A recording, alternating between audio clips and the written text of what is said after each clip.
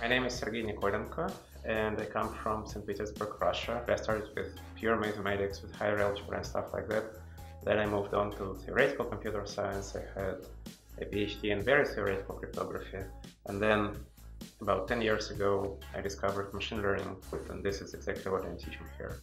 What you really should understand about machine learning is that it is still applied mathematics. Even though sometimes you can have some recipes that you can blindly follow and get some sort of a result, still the result would be much better if you did understand what you're doing, and if you did understand the assumptions that you're making, and if you did understand for instance, the probabilistic content of the methods that you're applying. We begin with the fundamentals, we begin with the whole Bayesian inference and the Bayesian framework and the Bayesian view of machine learning, and then we proceed to specific models, to specific approaches and algorithms. The course is roughly broken up into three parts: basic models, graphical models, and deep learning. We will study not only the recipes, not only like what kind of function you should call in Python, but you will also understand what exactly this function is doing, and when you should apply it and when you should not, and how you can even improve it maybe for your own specific application.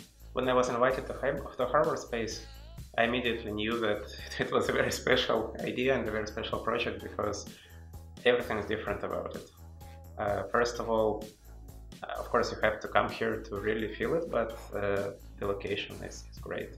On the other hand, the program is also very special, and maybe not even as much the program itself as the structure and the basic organization of teaching here. It is a very good idea to teach the courses in short intervals of 3 weeks per course, to teach like whole course of a whole semester long course really in 3 weeks, complete immersion into a single topic. It is a great way to study a topic in detail, and to study in depth. Also because it makes it much more attractive for the teachers.